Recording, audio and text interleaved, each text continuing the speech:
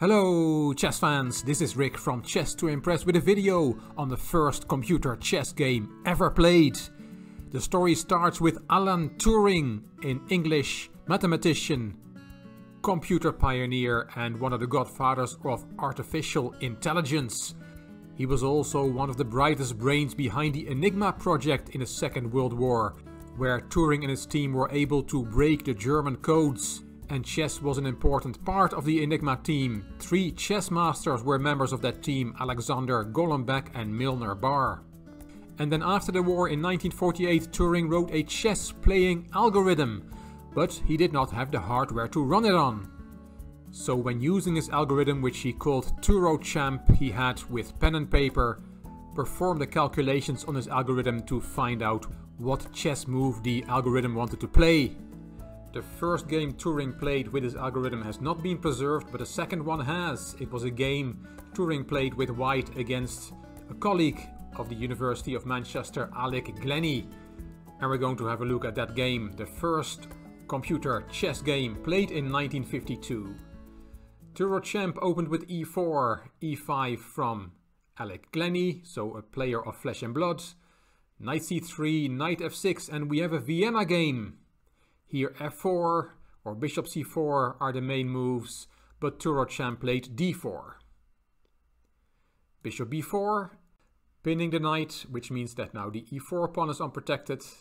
This knight is no longer covering that pawn because of the pin. But knight f3 was played, and black decided not to take on e4, which is possible here, it's a good move, but black played d6 instead. Bishop d2 from Alan Turing with Turochamp, knight c6, d5, knight d4, and now look at this move, h4, yes, we call that a shot in the dark. Bishop g4, and now on the other side of the board a similar shot, a4. And I'm not making fun of it, it's quite amazing that Turing was able to write a chess program. He was a real genius. Knight takes f3 check. G takes, and the bishop dropped back to h5, and Turing gives a check.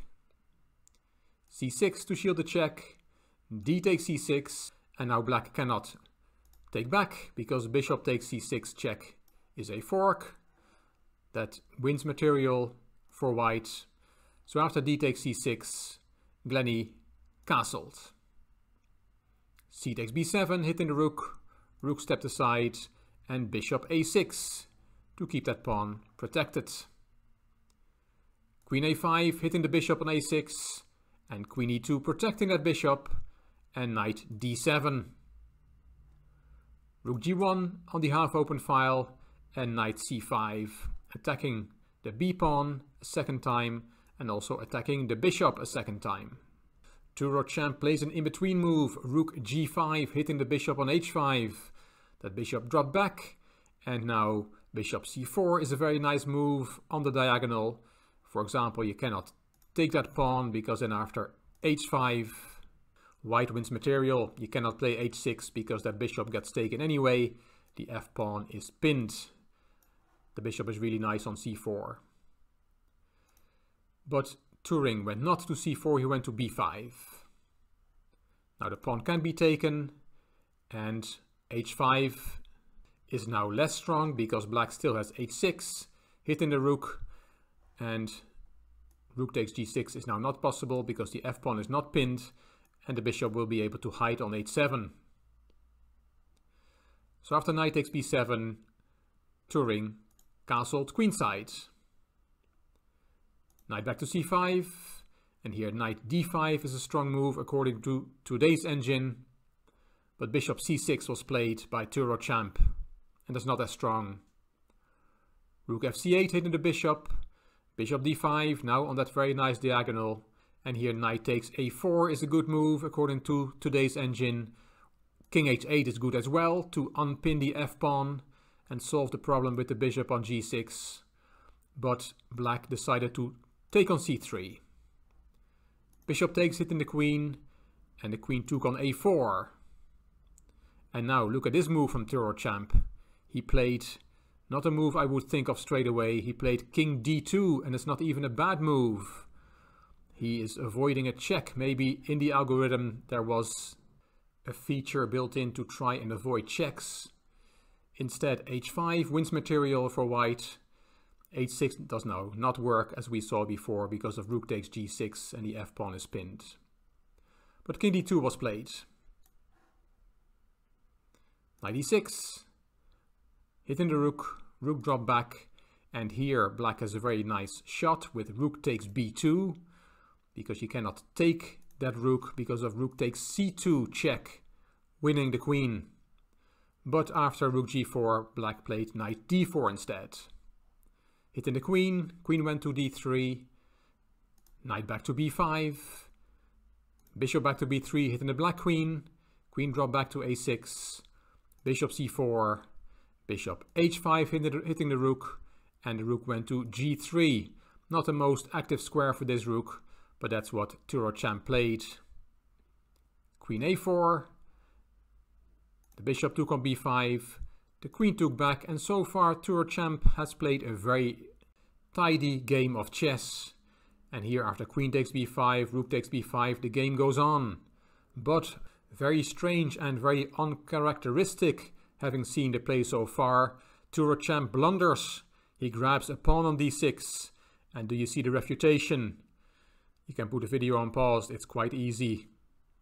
There is a skewer, rook d8, and the queen cannot play because of the pin. Black is going to win the queen for a rook, and Alan Turing resigned the game here on behalf of Turing. As mentioned, Turing had written the software, but there was no hardware available, so Turing played this game with pen and paper, calculating each move using his algorithm. And quite amazing what a proper game of chess this algorithm could play. Fast forward to 2012 when the 13th world champion Garry Kasparov played Turing. Turing had been reconstructed based on the notes that Alan Turing left behind. And at a scientific congress, Kasparov played Turing, who played at a 2-ply level, which was the original invention of Turing. And as we just saw, Turing's program could play a decent game of chess, but in 2012 the program played much weaker. Let's have a look what happened. e3 instead of e4 as Turing played in 1952. Knight f6 from Kasparov, knight c3, d5, knight h3. Kasparov commented here that this was not the best move. e5 grabbing the center, queen f3, knight c6, and look at this move. Bishop d3. Turing did not make this type of move in 1952, but it did in the reconstructed version of 2012. It just blunders a piece after e4 with a fork.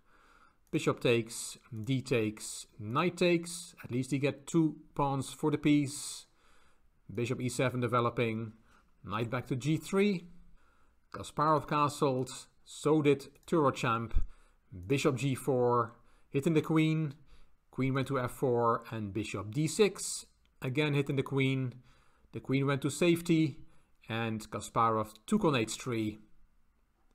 G takes and queen d7, hitting that pawn on h3, and Turing is going to save his pawn by playing it up. The queen goes to h3, very close to black's king. b3 doesn't solve white's problems, but he was already in big trouble. Knight g4. And now look at this move, rook e1, allowing a mate in 2. Queen takes, very similar to how Magnus Carlsen checkmated Bill Gates. I'm sure you know that game. If you don't, you can find it on YouTube. King f1, and this was checkmate.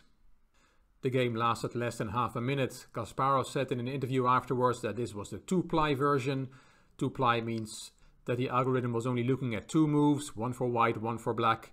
There's also a 5-ply version, and Kasparov said that many amateur players would have trouble beating that version of the algorithm. Computer engines have come a long way since then, but this is how it all started. And this is our game, myself against the Chess to Impress viewers. Let's put the current position on the board. I have just played bishop e2 and it is your turn.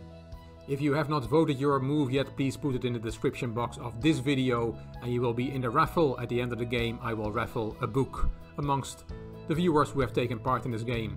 So your 6th move after my move bishop f1 to e2, what would you play here?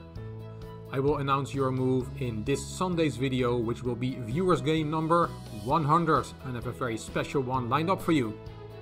I hope you enjoyed this video. If you did, please give it a thumbs up, please subscribe to the Chess to Impress channel, and please leave a comment. I will read them all and I will reply to them all. If you liked the video, it would be great if you could share it on social media by clicking the share button on YouTube. You can find me on Instagram, on Twitter and on Facebook. This is Rick for Chess to Impress. Thank you for watching.